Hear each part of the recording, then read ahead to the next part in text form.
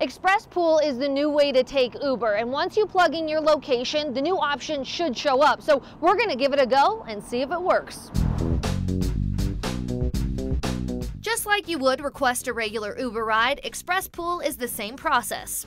Okay, once I plugged in my location, Express Pool did pop up. Of course, it's all the way to the left because it is the cheapest option. And then you have the regular pool that we all know right next to it.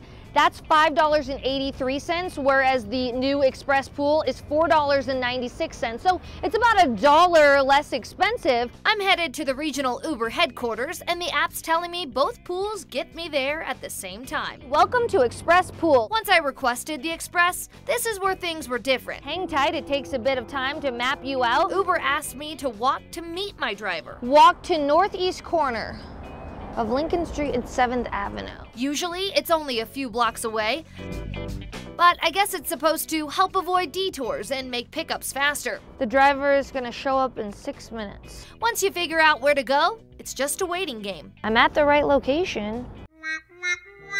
5 minutes turned into another 5 minutes. I realize the driver must be picking up passengers ahead of picking up me, which may or may not delay my ride. Here he is, yay!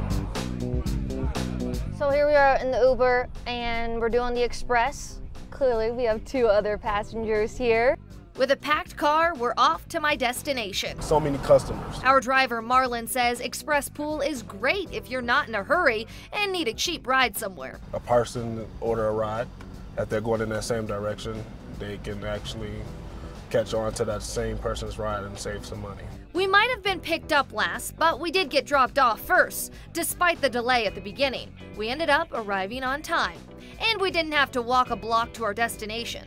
We met up with Dave Britton with Uber to better understand why they created Express Pool if they already had Uber Pool. With Express Pool, we've been able to increase the efficiency of that experience, making sure that by asking the rider to wait a little bit and to walk a little bit, we can make sure the driver is driving in much more of a straight line. Express Pool is easy on the wallets of riders, but how does it fare for drivers? For us, it's really important that the drivers continue to get paid at the same rate as an UberX. So as you can see, Express Pool is very similar to Uber Pool. There are a few differences, but all in all, it's just the same and cheaper.